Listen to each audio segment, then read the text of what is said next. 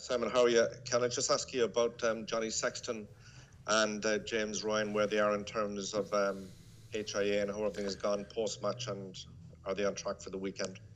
Yeah, they both obviously they're both removed from the game, and they are currently going through the return to play protocols, Michael. So I guess it's a 6-day or 6-stage set of protocols whereby each stage lasts about 24 hours, and then each stage, if there's no symptoms resulting from the concussion, that they can progress to the next stage. And at the moment they're going through that, and there's been no setback so far. So that's kind of where we're at the minute. There's probably more to say later in the week, but currently they're both going through the same stage protocols to get back to return to play by the weekend. Now, in the course of the last couple of weeks, kind of in the build-up, talking to various people, including yourself and Andy, they talk about building momentum going into the championship, how that's huge. I mean, this match against France on Sunday is effectively a cup final, isn't it? Yeah, I think that's a good way of putting it. We obviously didn't get the start that we would have hoped for, and it puts us sort of in a more difficult position than we think we should have been. But there's still a massive opportunity at the weekend. The French coming to town, opportunity for us to hopefully get parity in terms of numbers on the pitch, and have the opportunity to showcase what we feel like we're building. And yeah, like you say, for us to stay alive in the competition, it's a must win. Thank you. Simon Sinead here in Virgin Media News. Simon, you mentioned there obviously about James and Johnny Sexton and the return to play protocols.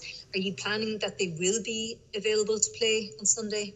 Yeah, as far as we're aware, Sinead, that's exactly what we're planning. But obviously, if a stage is failed, they have to drop back a day, and then that obviously puts them under pressure.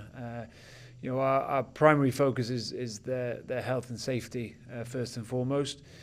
So if a player, which may well be the case at some stage this week, if a player feels like they can't complete the stage they're in, then they obviously have to drop back a stage, and that compromises their availability. But we're aware of that, and we have plans in place to potentially have to deal with that if they come along. But at the moment, that's what we're planning for, is that they get through each stage each day, and they get that one step further to making themselves available by the weekend.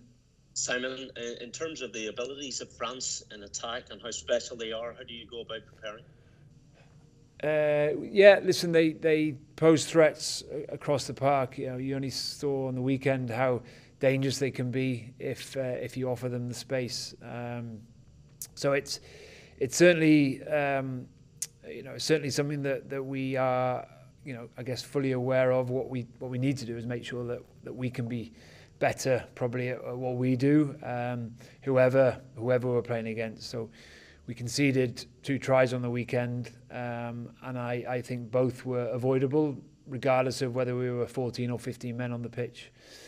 So making sure that we get our own things right first. Certainly the threats that they will pose are greater than some teams, no doubt. Ball in hand, their ability to attack the gain line, to offload, to get behind teams. Their kicking game, they have the multi-threat team. But I think if we get our own house in order, then it becomes a lot easier to defend any team, regardless of their individuals.